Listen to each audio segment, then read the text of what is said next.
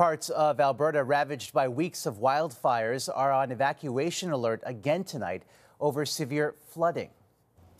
It was 10 years ago today that rising water levels in southern Alberta killed 5 people, displaced 100,000 others, and left $5 billion in damage. The new states of emergency are in the central part of the province, and so is CTV's Alberta Bureau Chief Bill Fortier.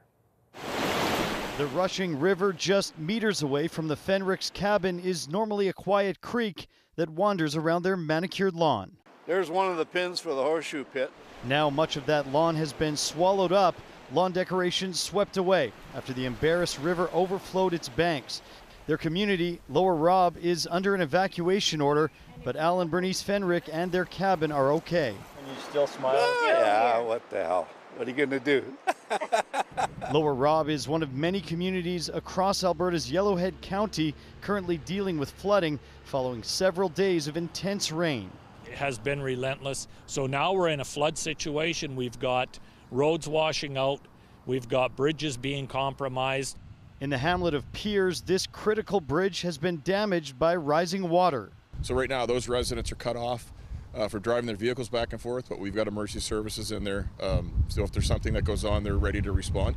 The town of Edson has declared a local state of emergency. This storm is considered to once in a 50-year event. Chantel Bustard's entire ranch is underwater. She had to rescue her horses and dogs. You see your home and it's just like flooding before your eyes, and it's just like all your hard work is just gone.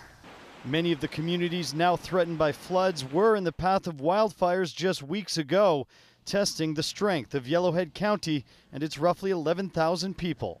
I am proud to be able to stand here and say that we have not had the loss of one single human life. For properties like this one, there's now a lot of cleanup ahead, but first the threat has to pass. The rain stopped around mid-afternoon for much of the region. There's more in the forecast, though, for tomorrow.